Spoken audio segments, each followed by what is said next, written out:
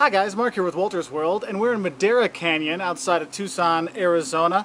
We're having a great road trip through America. We came through Route 66, we're in the northern part of Arizona, we drove down here, and we want to give you guys our 10 things you need to have in the car when you go on a road trip, because a lot of people just say, hey, let's just jump in the car and go. Well, there's kind of 10 things that will really make your trip a little bit easier, and you're going to get a lot more out of it.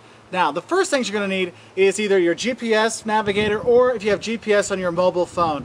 These are two things you're really going to use because when you're driving around, you will get lost. You might not know where you are and all kinds of things. And these are two of these great inventions that have come out in the last 10, 20 years that really do make a big difference. So you can find where the restaurants are, where the hotels are, your way to get back onto the highway and all these kind of things. Get information on little sites next to the towns and stuff like that.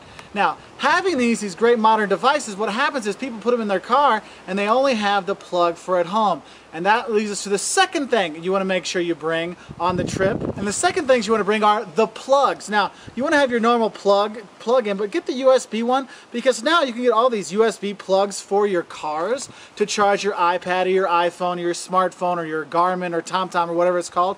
Make sure you have these because if you're driving a long way, if you're playing on your iPad or your phone, you will eat up the battery. Okay, so having these little plugs you can get at a supermarket or a pharmacy, they sell them all over the place, that you can plug into the cigarette outlet or the charger or whatever in your car will make a big difference, okay? Now these are electronic gadgets that makes things better, but the thing is, guys, when you're doing a road trip, and I've found this in Arizona, you're not going to get your 3G, 4G, LTE service everywhere.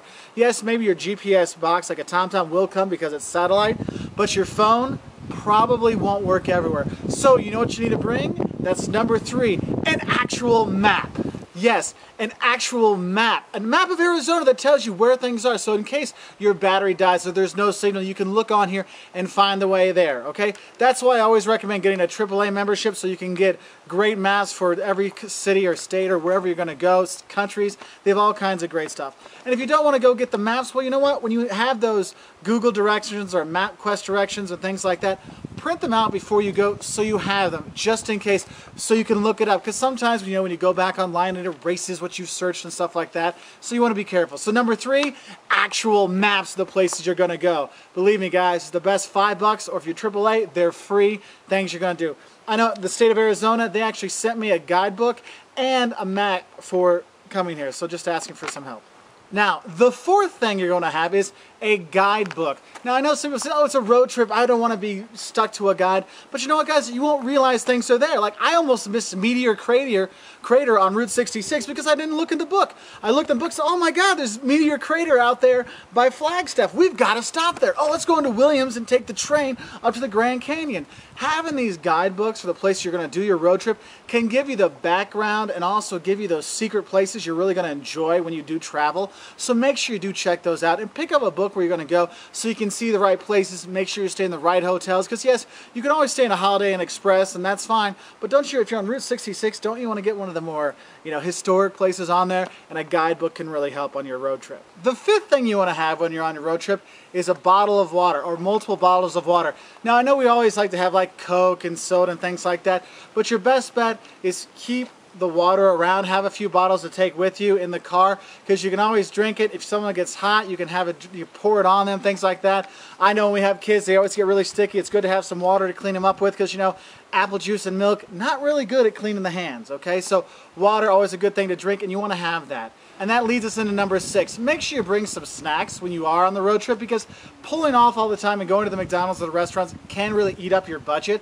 And having snacks, and I recommend having dry snacks, having nuts or granola bars, things like that, work a lot better because one, you eat them with water, it goes really well, keeps it things moving, but also if you're gonna bring chocolate or puppy chow or all these other things, it melts, it gets sticky, and when you're driving a lot, you just don't want to get sticky, you get really gross. So have some dry snacks. So that's number 6.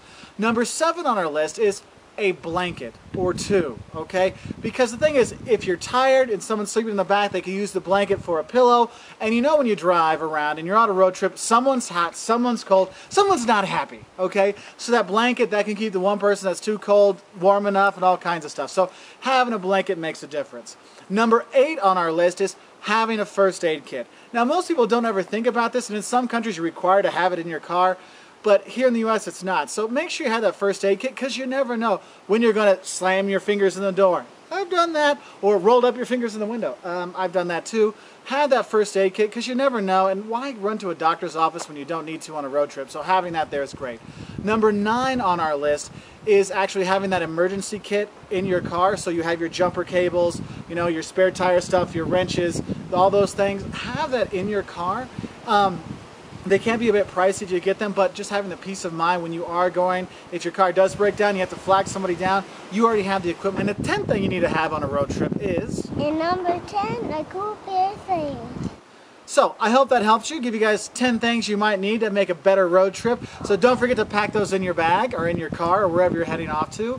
If you want any more advice on traveling, road tripping, or car tripping, or train tripping through Europe or whatever, check us out at our website at www.woltersworld.com. And we're also on Facebook and Twitter, and you know what? We really appreciate when people like and favor our videos, and if you subscribe, we'd really appreciate it. So have a great time, and bye from Madera Canyon in Arizona in the U.S., just south of Tucson. Really beautiful place to check out on your next road trip. Bye.